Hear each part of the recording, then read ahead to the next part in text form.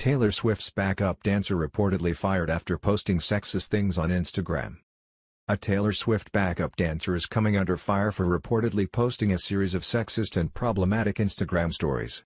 The music news Twitter account Pop Crave captured screenshots that it claims came from Swift's longtime background dancer, Kim Toshi Davidson. The contents are offensive, to say the least. One suggests the Australia women's soccer team should go back to the kitchen because they had a losing season. Another has the caption "Every girl's weakness," alongside pictures of chloroform, a dishcloth, a forest, and a black van. The third photo makes a joke about sexual assault, which is disgusting, full stop, but even more deplorable because Swift herself is a survivor. Swift recently won a lawsuit against a radio DJ who groped her at a meet and greet in 2013. According to the Daily Mail, Swift is livid over these posts and has fired Toshi as a result.